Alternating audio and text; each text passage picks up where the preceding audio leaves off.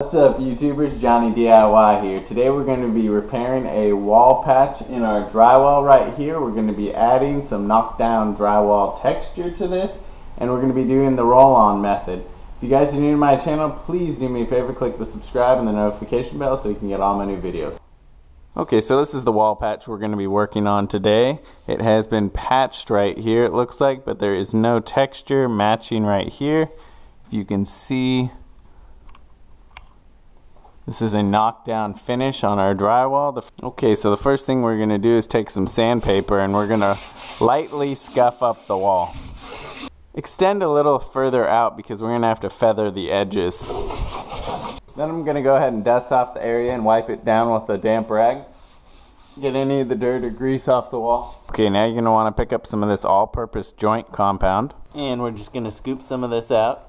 Now out of the container, the joint compound is usually a little too thick for texture, so we're just going to pour a tiny bit of water in there. Then we're going to mix it up.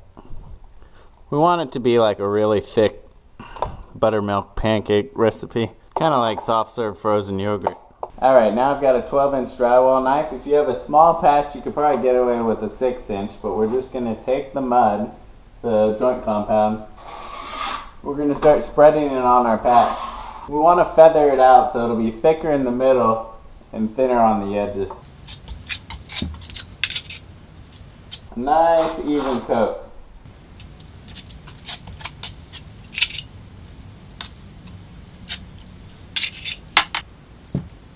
Now once we've got a nice even coat tapering out, we're going to take a regular paint roller and we're just going to roll over the texture. Going to create these peaks.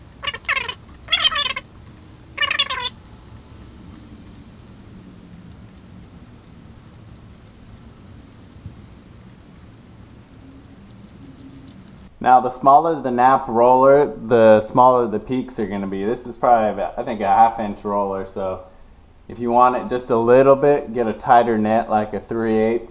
Alright, now here's a close-up of the texture. So it just creates a ton of these little dimple effects, like little mountain peaks. Okay, now we're going to let this set up and dry for about 10 minutes. You'll notice when it's kind of drier, it won't be as shiny. Okay, it's been about 5-10 minutes of drying. We're going to take that same 12-inch drywall knife and we're going to just slowly and very lightly drag it. Just barely. We're just trying to knock down those peaks of the texture without really smearing the texture. So just take your time. If you do mess up, you can always just spray a little water, just a little spray bottle, and re-roll it and try again. But we're just going to lightly drag the knife down the texture. See all these peaks? And we lightly drag it. Just going to knock down all those peaks. See? Go ahead and wipe your blade off periodically. Look at the surrounding texture and try and match that.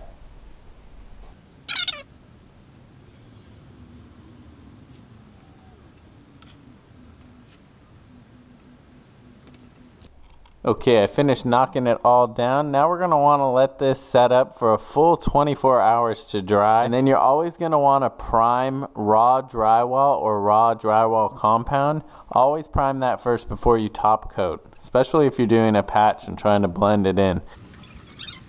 Alright, so I finally got around to painting the room. The patch really blends in nicely. You're never really going to see it unless you're looking for these kind of patches. So hopefully you guys found this video helpful. If you did, give it a thumbs up for me. And if you're new to the channel, please subscribe and click the notification bell so you can get all my new videos. Thanks for watching Johnny DIY, guys. Keep on doing it yourself. Take care.